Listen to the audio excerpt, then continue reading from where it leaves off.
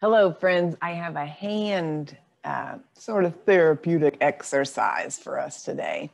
And we're going to use some type of small ball. So run around right now and see if you can find something in your house that's either, these are like these squishy, bouncy balls that I get at the toy store, or a tennis ball would even work, or melt balls. So what I'm going to use is this smallish one. And I'm just going to start by rolling it around in my hands like I'm rolling a little piece of pizza dough. And I'm just looking for stuff that feels crunchy or squicky. I'm just going to do a little pass down closer to my wrist, side, pinky side of my hand.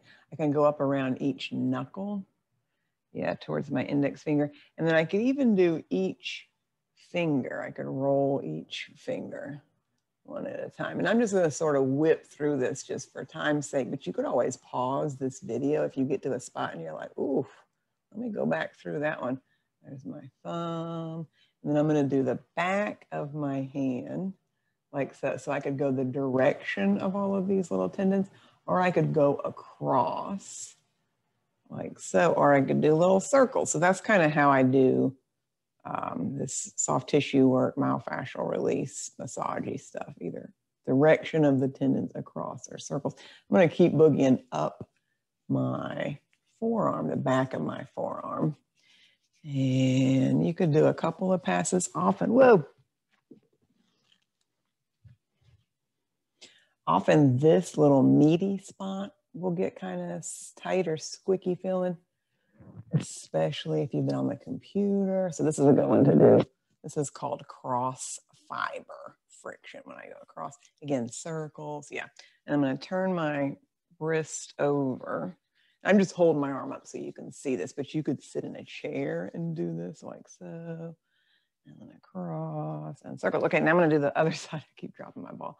I'm going to do one finger, second finger. Yeah, can you see what I'm doing? Third finger, pinky finger. Sometimes that pinky finger needs a little extra attention.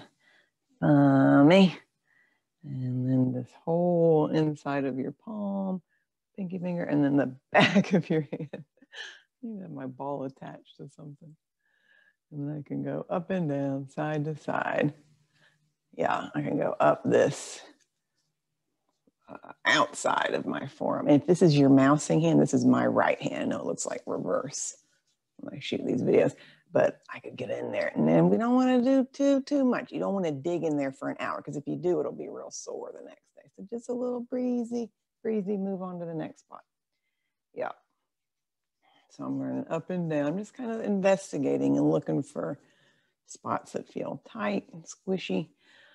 So if you wanted more pressure, you could put your palm down with the ball. See, I've got the ball under my palm, and push on a table or on the mat. You could do that same type of thing, rolling up and down, but having a little more pressure would be more intense. Okay, try this week, just playing around with getting some tissue mobilization, circulation, and see how your hands and wrists and forearms feel after doing just that little bit of stuff. Yeah, and give me a little report back or comment below on how you did.